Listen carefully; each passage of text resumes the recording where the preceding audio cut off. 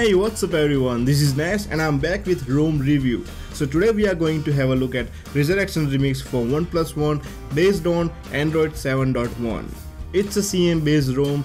This ROM is bringing new original improvement and some unique features which I will talk about later on.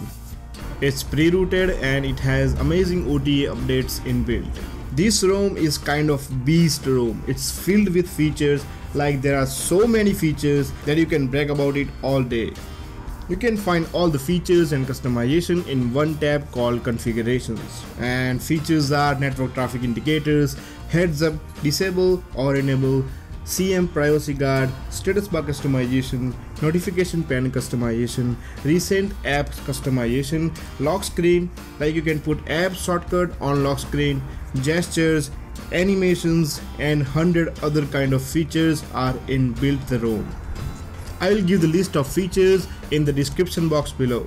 Kernel editor is inbuilt so you can overclock or underclock your phone. Now there is one amazing feature. I don't know if it's a Resurrection Remix exclusive feature or it's available in other ROMs as well. It's called Flint Mode. So it replaces your old 3-button navigation and make it look like one button and full tiny swipe screen navigation. It looks very good and the feature is just amazing.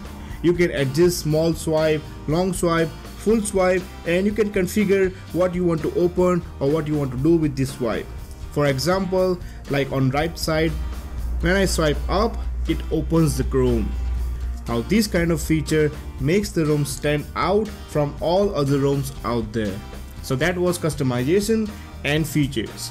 Now let's talk about performance of the ROM. The ROM is very smooth, scrolling from apps, recent apps, and you can open any apps and it doesn't lag at all. And Android NOUGAT runs very smoothly on this ROM, although a reason was given by OnePlus not to update OnePlus One to Android NOUGAT, that it was not compatible with Android NOUGAT. I mean, come on man, OnePlus, you are saying that. Anyways, there is no random reboot. Battery life was average though, 3 hours of screen on time. Now let's talk about some negative things about the ROM. Battery, as mentioned above, it's not good at all, and there is no cyanogenmod theme engine. Now that's one feature that I always want in all the ROMs. Like if it's not there, layers should be pre-installed by default. Apart from that, there is no bugs in the ROM. Definitely can use it for daily driver. I would give 3.5 out of 5 to this ROM. I would give more if battery life was little bit good and if there was cyanogenmod theme engine. So that's it for today guys. Please like this video if it was helpful to you, share this video with other flashaholic friends, and please comment below which ROM review you want to see in the next video. And if you somehow survived this video so far, this is Nesh and I'm really glad you are here. In the meanwhile, keep flashing my friends.